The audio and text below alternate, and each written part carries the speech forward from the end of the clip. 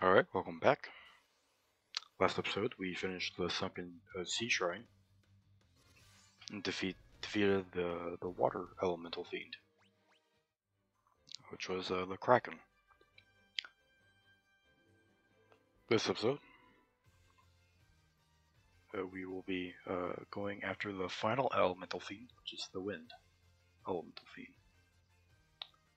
But first, we need to head back to a certain town, which I don't remember the name. It's right here.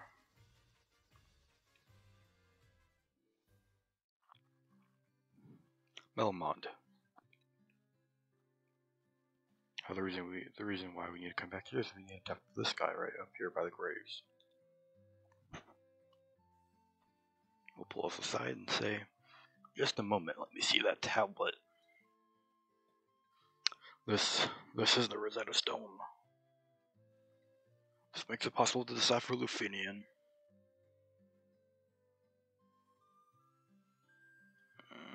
Yes, of course. That's what that was. It all makes sense. Here, allow me to express my gratitude by teaching you Lufinian.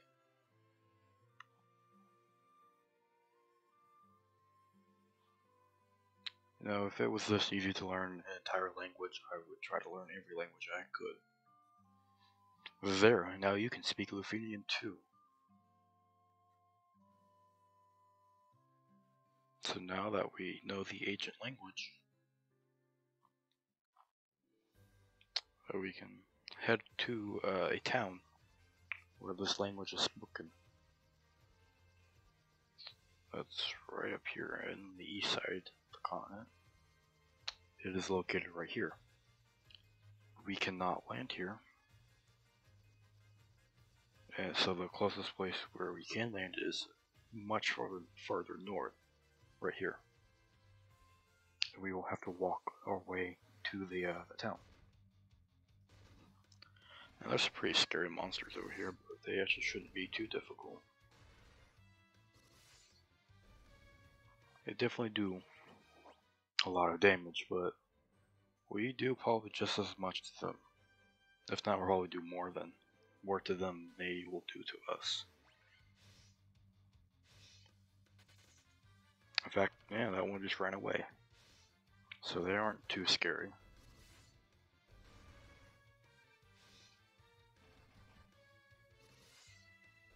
Actually, pretty getting close to the end of this game. This is a game from the 80s, so it's not super long, but it's definitely very fun.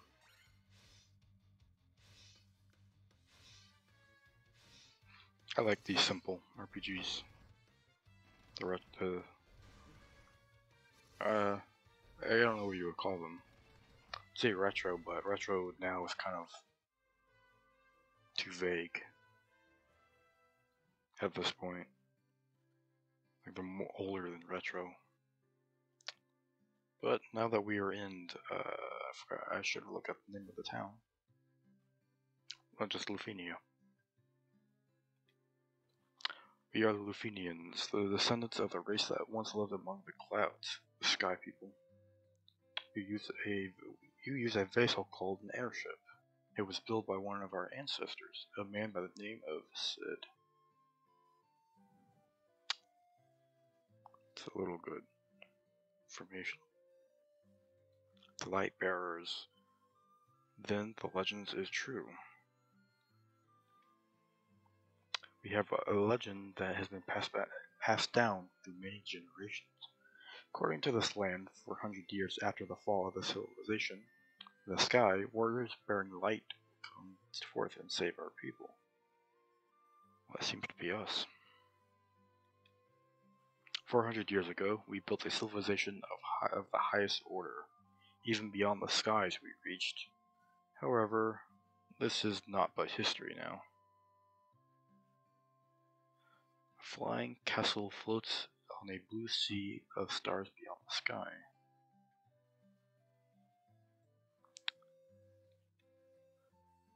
Could the mechanical being our ancestors still function? Let's Sky people would pass on their memories from one generation to the next through rituals. But 400 years is a long time. Those memories have begun to fade. It's interesting. This world is composed of 4 forces: fire, earth, water, and wind. Of these, we showed greatest power within the power of wind. High in the sky, we set a castle afloat in the azure sea of stars. That's kind of an interesting thought of what the previous guy said about transferring their memories to a generation, which is actually pretty interesting. A pretty interesting concept.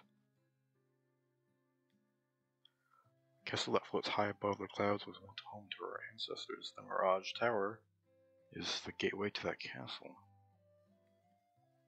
We struggled for our very lives with Tai Mant, the Fiend of Wind. We got a name for the Fiend of Wind now. But our power was not enough. To this day, her lair remains in the castle in the sky, a flying fortress. Tiamat blocks the power of wind, the source of the Sky People's strength. Before you leave, legendary warriors, take this chime with you. It will grant you the passage into the Mirage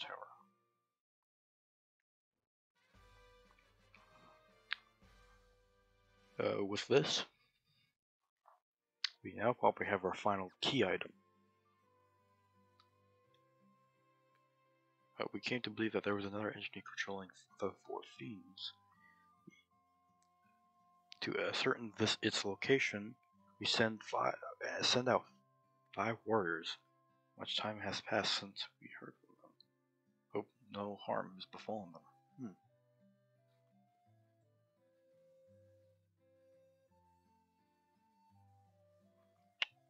Ooh, that's very interesting. I didn't know that.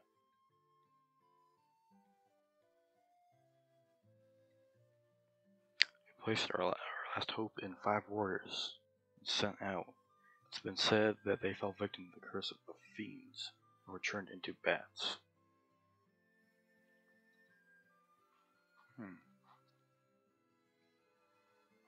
I don't know. I would say that they're more than bats.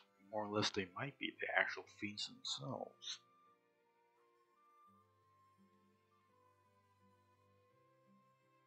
That's actually an interesting connection. I didn't notice that. I don't know if it's intentional, but that actually can kind of connect to Final Fantasy Origins. If you come out this way, you can actually they have like these hidden magic shops like way off of nowhere, which is weird. This will be our low light spells. Full life revives 1 ally and fully restored HP. We definitely want this. These will probably be the strongest spells in the game. Flare blasts all enemies with light and heat. Definitely want that.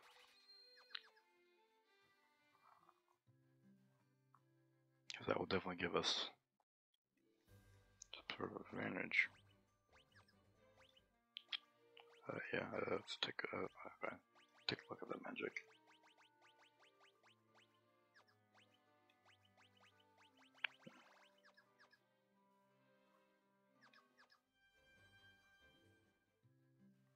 There was no like armory or anything in here, which is interesting. I kind of thought there was. Not even an inn. Just a magic shop. To be fair, they are powerful spells, so. Next we're actually going to head back to our airship.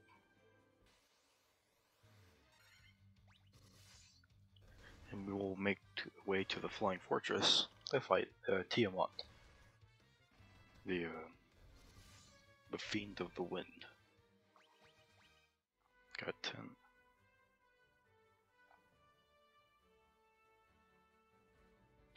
Let's head to the airship.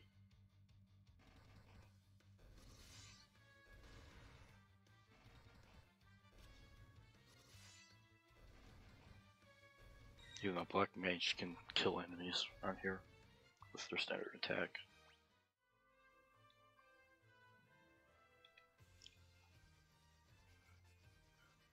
which is right here. This is where we want to be. We can land right here.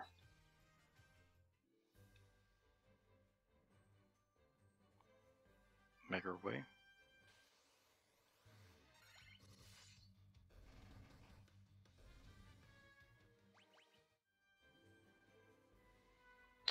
But for that, let's flare storage. Check in. I think I maybe used one sleeping bag or a tent, like in the early game, but I have not been using them. I got some to spare, so might as well start using them at the end of the game. Our Mirage Tower. Medusas and Sabertooth. Oh, yep, these are not much of a threat. Never mind. Up I have gold needles.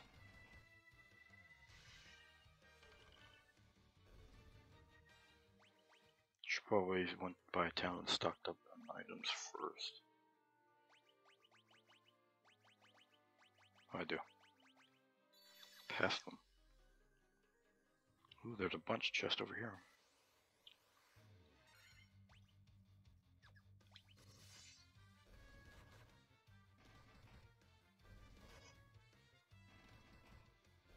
And now they're poisoned.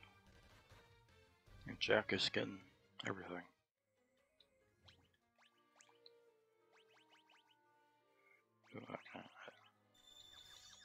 Hopefully I can get those dungeons without anything super detrimental.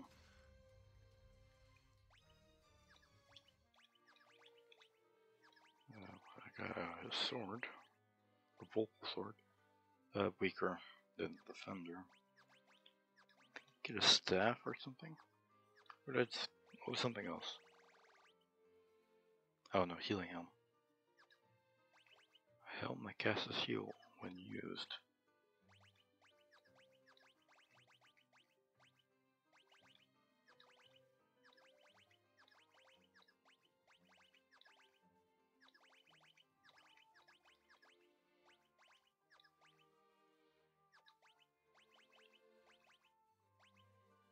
Oh, well, you can, but it's not really defensive. Blast 2 defense for like the ability to use heal. It's not very useful.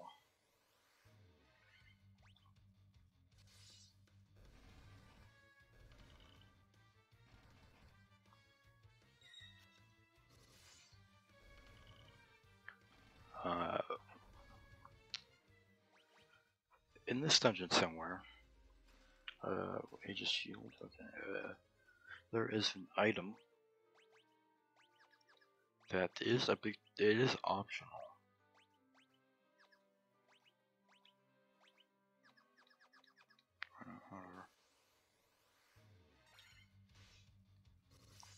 It's optional. Do not need to get it to progress of the game, but is very useful if we do get it. I do not know where it is in this dungeon. I just know it is currently in this dungeon. It's where you have to find it. I would find these vampires. This thing was like a boss. Like a little cave somewhere. Now they're just regular enemies.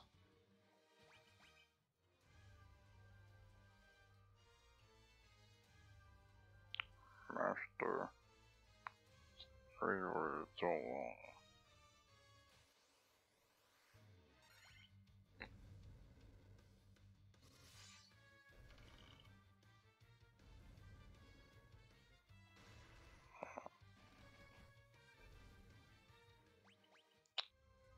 I would say this dungeon is probably just as long as the Sunken Shrine. I don't think it's really that much longer. Even a Black Knight, even like a new enemy.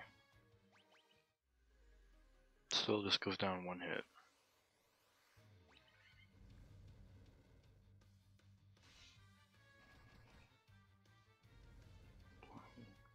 Doing damage.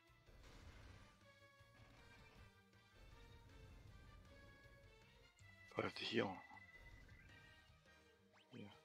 I don't think I have them. I don't think I have much potions. Nope, I probably really should have stocked up on the potions before I came here. I didn't stock up at all, honestly. Or just, well, it doesn't do as much damage as the other things, but if it's any occasion like the previous fiends, this wind fiend wouldn't be too difficult, or won't be too difficult, because I did not have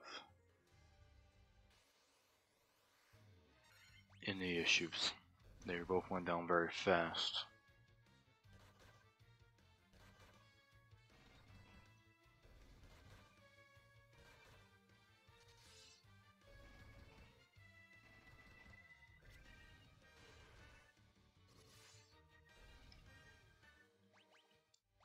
Let's see. Just go very around and then probably in there. Build all. Yeah, okay. Pretty simple. Stop this.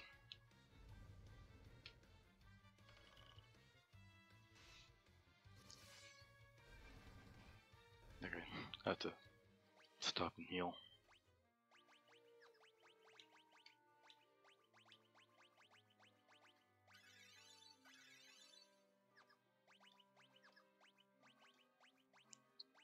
You.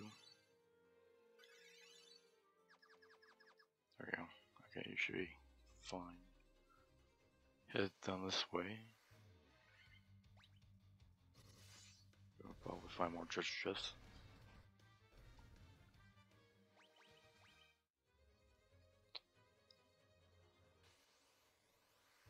Blue dragon.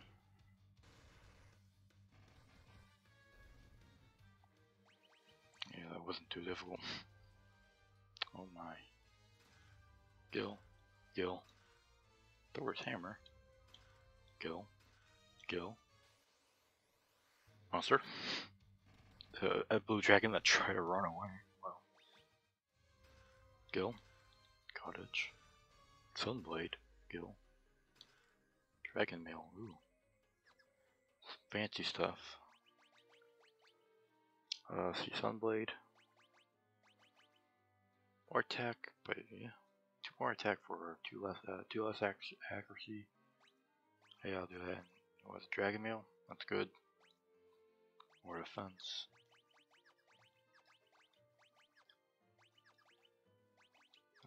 Monk, just nothing. Big monk usually equips nothing. Thor's hammer. It's probably the final upgrade for the white mage. I don't think you'll get anything better for her. I think the black wizard, or the black mage, is probably at its fullest upgrade as well.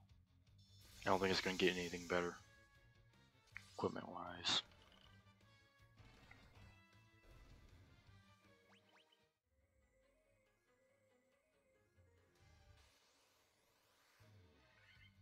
Okay, let's see. Carefully. Black mage, let's see that flare attack. I got 6 uses of them.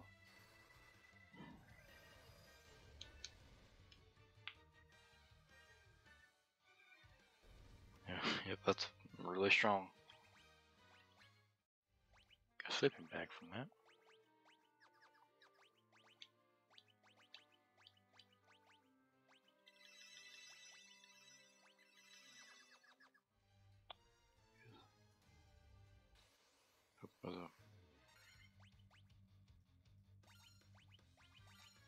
Go just try to run from these things. I'm not really need experience. I think they're more just kind of in the way now. These monsters. Her friend left on a journey to the lost. I took the warp cube. I want to see her master.